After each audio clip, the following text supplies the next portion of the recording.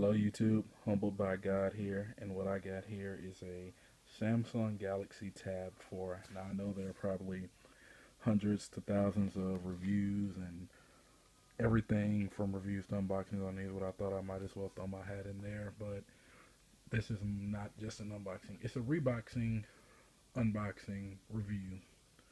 So I got this thing out earlier, I played with it, so I just put it back in the box, and now I'm just breaking it out just to show you guys. I excuse me, I already downloaded a couple things on there, and I already have everything set up here, so I'm just gonna go ahead and walk you guys through. Right off the bat, I can show you here. Comes with the tablet, 7-inch tablet, pretty good.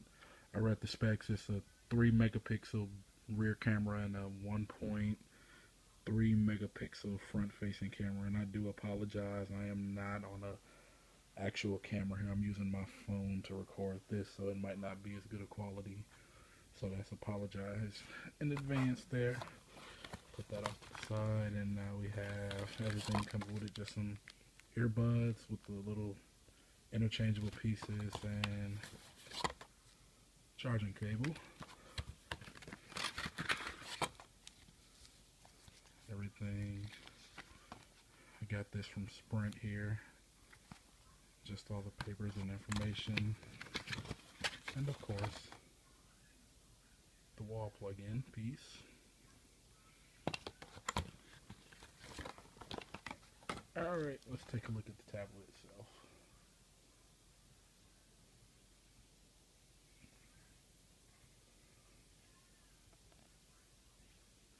Now, right off the bat, I installed the new launcher on here. What I have on here is I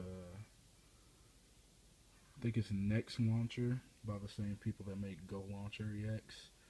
I mean, it's a pretty cool little user interface. They actually have a 3D mode that you can go into.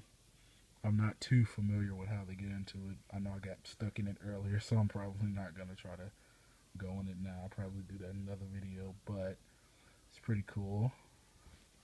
Then this comes pre-installed with all apps except for not the Play Store, all apps except for HD Cinema, Go Locker, and Next Launcher.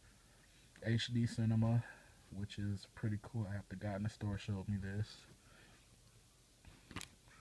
It's all new TV shows and movies. So everything up to date, as you can see there. I was watching the Justice League Throne of Atlantis, but they just have all kinds of new movies on here. Everything from movies that are in theaters now to movies that just came out to DVD. So these are the new movies. I'm going to go in popular. They have just about all top must-see movies, or top movies that everybody wants to see.